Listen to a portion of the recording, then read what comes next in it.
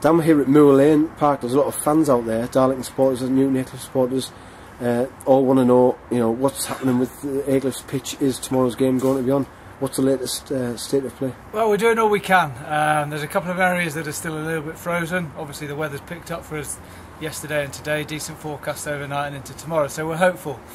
We've got a pitch inspection plan for the morning. We're going to be out here grafting away to try and sort of alleviate the frost in these couple of areas, right up until close of play tonight, and then first thing again tomorrow morning. So we're pretty confident that we're doing all we can to try and make sure the game's on.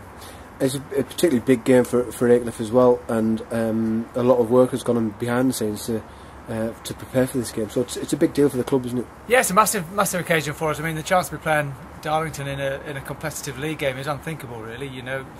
I remember a few years ago when I was still with Hartlepool at the Arena in a League Two fixture, and now all of a sudden here we are with Aycliffe playing them.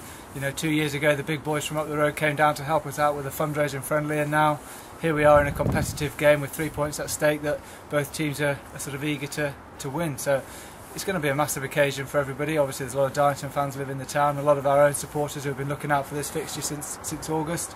And we've done all we can to try and minimise the sort of the congestion, the problems that we expect with hopefully our biggest ever crowd tomorrow afternoon.